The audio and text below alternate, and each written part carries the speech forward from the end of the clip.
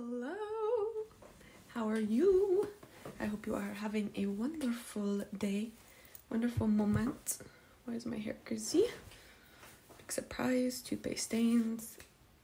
You know I come here just being me. I have some messages for y'all. Collective. Who will watch this? That's the intention. Who will listen? These are the messages that came through for you, okay? 1, I feel like there's a lot of you who have gotten clarity from the lunar eclipse that happened in Sagittarius on the 26th, and then the solar eclipse that happened, solar new moon eclipse in Gemini that happened literally yesterday. So it's like you know what you need to do now. There's an undeniable calling of what you need to do now. There's two different groups here. 1, it's like you know what you need to do, and so you're so excited about the potential of what can be that you're becoming impatient and restless. And Spirit wants to remind you that if it's meant for you, if it's destined for you, it will undoubtedly happen as long as you listen to the guidance in your heart. But you also need to recognize that things happen in divine timing. So it will happen for you if it's destined for you, but it will happen when it's meant to.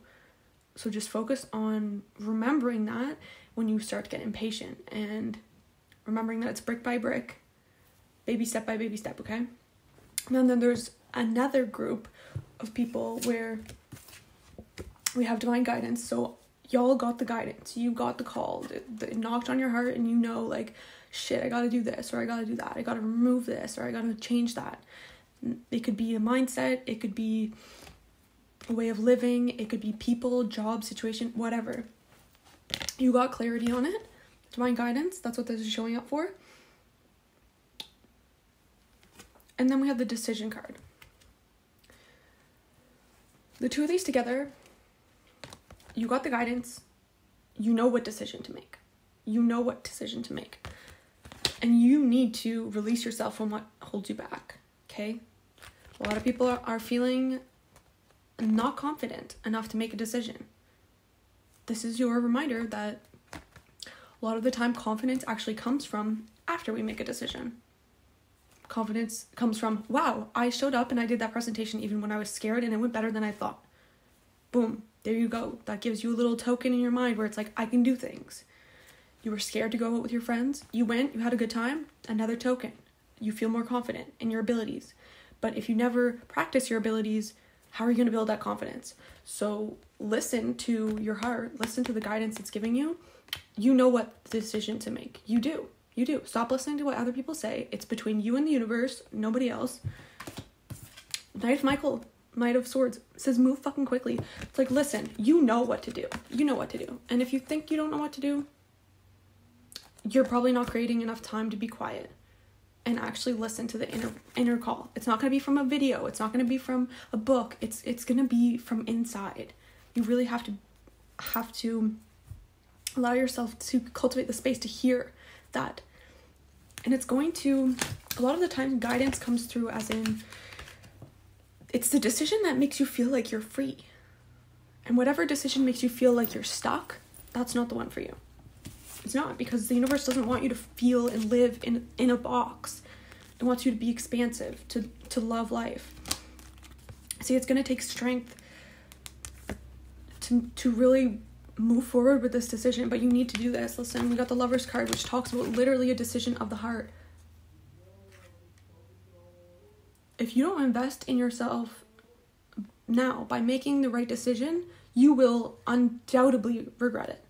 I'm saying right decision, like right decision. Again, not that there's a right or wrong decision. There is a decision. There's two crossroads. One's going to make you feel expansive. One's going to make you feel contracted. Always go for the expansive. You are supposed to evolve. Your soul wants to evolve. Okay? Bernie wants to say something, apparently. 3 of Ariel is reminding you to do what you love. Okay? That's why we make the decision based on what makes us feel more expansive. The universe wants you to feel good, okay? We have 9 of Gabriel. Stay determined and move forward. Be prepared for any possibility. So really open your mind up to recognize that this is actually like an initiation phase of you trying to... It's the dog for me. I don't know if y'all can hear him, but We'll just let him be. This is an initiation phase. Why is he... Anybody else's dog like this? Probably everybody's. This is an initiation phase. Initiation phase, okay? You want to... Exactly. The action, movement needed. You got to commit. You got to commit. A lot of the suffering comes from not committing or half committing to multiple things. So your energy is so dispersed that you can't actually fully be in something. The universe is saying, listen, bro, listen to the passion. What makes you feel more expansive? Go that way. Stop doubting it. Stop using your mind to think about it. It's not a thought process about figuring out what it feels like our soul resonance. It's not. It's a feeling. Balance is needed in higher realms. This means that you don't understand exactly how things are orchestrating behind the scenes, but that your higher self and the universe is always fucking vetting for you. If you have to release something and it really fucking hurts, know that that is temporary for something better to come by. Duality is also here for one, balance, but also two, recognizing that you can feel a whole different ways about one situation. You don't just have to feel good about it. You don't just have to feel bad about it. You can feel angry, excited, sad, mad, all at the same time. And that it's still perfectly fine. It's still perfectly fine. I mentioned before, the second message was like, be still with yourself and prioritize your peace. That is how you are honestly going to be able to know what is for you and what isn't. There is this other message of existing within the body. I feel like a lot of times when we feel incapable or a little not confident, it's because we exist so much in the mental realm, and that's kind of like off your body a little.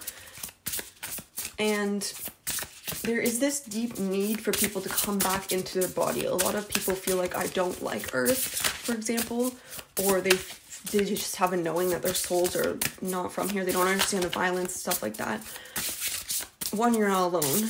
Two, you came here for a reason, and you are in a body. This is your vessel. So the duality balance needed can also be like balancing your soul and your body. You work together. These are the tools that you have, right? You need, in order to take action and do things, we need our body. We do. Let's see here. Any other messages for the collective today? We have recovery. So allow yourself, if you're feeling exhausted right now, if you're feeling confused, allow yourself to just take care of yourself fully. Easy does it at the bottom here. That's what I said in the beginning. Like, it's not a fucking race.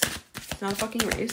You don't have to hurry and scurry to get what you think you need to get done, like, all at once. Divine timing. Divine timing. God doesn't rush. Like, at all. We have detoxification as well. Really, it's time to let go of the things that no longer serve you. And I know you fucking know. I know you know. And if you don't know, like I said before, it's because you are not cultivating enough quiet time with yourself. It's because you're disconnected from your body. Come back to your body. Cultivate that first. If you want to make a beautiful life for yourself, it starts from within. You have good night's sleep. A lot of you guys are definitely feeling exhausted right now. Recovery, good night's sleep, and easy does it. Focus on yourself, okay? Focus on yourself, and from there, you can slowly choose the things that make you feel like passionate and alive.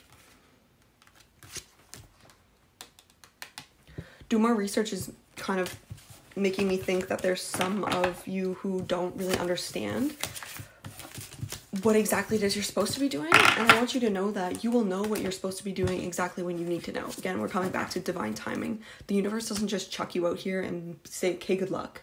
No, you can talk to your soul. Maybe that's what it is. Do more research. Spend more time talking to your angels, guides, your soul. Let's see what's at the bottom here. We have sunlight. Yeah, there's a deep need to just take care of ourselves. Fresh air and diet is important here. Definitely need to take care of things like when it comes to our physical body today, or just now in general. Hello, go back in. Thank you. Let's see one more card for the collective. One more card for the collective. Oh my god. Okay, so we have a Call of the Muse. These are beautiful cards. And Divine Matrix. This is like, don't get stuck in the fucking matrix. Don't get stuck in the loop of produce from your mind. It's a deep need for us to just drop into our heart. That's where your muse is. It's the creativity, it's the flow, it's the I want to do this, so I'm just gonna go. I'm not gonna think about it. I'm just gonna commit. I'm just gonna fucking leap. Take the fucking leap and know that it is what it is. You can't change what's already happened. Well, you can't change how you feel. You can change what you think about it, though. There's endless possibilities and a tall tale. This is making me think that endless possibilities, there's a need for people to open their mind, to realize that a lot of what's happening we don't actually know, and you're not supposed to know.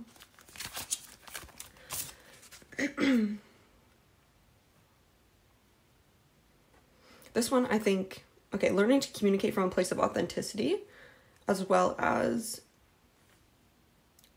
not allowing the fear of what others will think to influence your words. Exactly. There's this need for everybody to just come back to themselves and realize that I am my guide. My connection to the universe is what is supporting me through this entire life. You die alone in your own body. This is why it sounds morbid, but it's true.